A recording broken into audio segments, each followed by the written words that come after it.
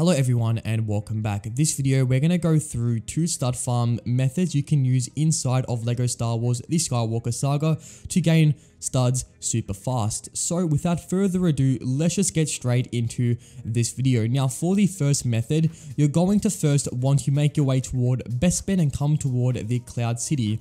Now once here, you can either grab the walker, which I believe should be right here, or no sorry, it's right over here. You can grab this walker, or if you don't want that, you can go ahead and change your character toward the, I believe is the Rancor. So go ahead and select this character, and basically what we simply need to do is we're going to just walk around the map. And if you have, I believe it's one of the upgrades, it's the attract studs upgrade. If you max this out, this will make this method super fast. But basically walk around the map and basically just destroy everything in your path as the Rancor, and doing this you should gain an absolute heap of studs. Now if you don't have a stud multiplier, you'd probably gain around 200,000 studs for going through the whole city. However, if you have a multiplier equipped, well then you can gain up to around, I'd say 500 million studs each time you spawn in your game. And obviously as you go around the map, the structures should respawn as you move, so basically you can always go back and forth if you need, but just go around the map just destroying anything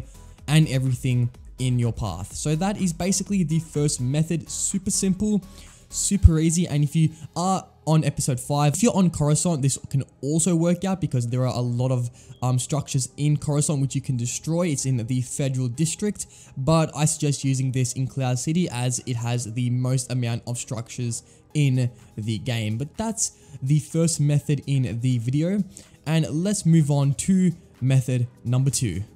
For method number 2, make your way toward the Rise of Skywalker mission and go ahead and select a skip and a jump. This method will require you to complete the sequel trilogy, but if you have done this, well, you can go ahead and start your level by going toward level mission or level selection and picking on the mission or selecting it.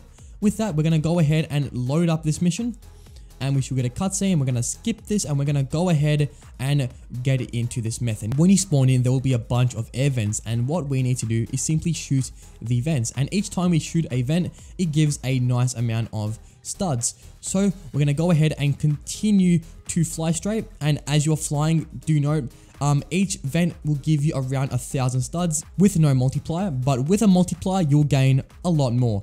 Another thing you can do is shoot the TIE fighters, but if you don't shoot these straight away, you can just focus on shooting the vents, and doing that you can get the most amount of studs, because if you shoot all TIE fighters the mission will end, and you want to utilize and get as much studs as you possibly can from the mission. And I've just exploded. Nice.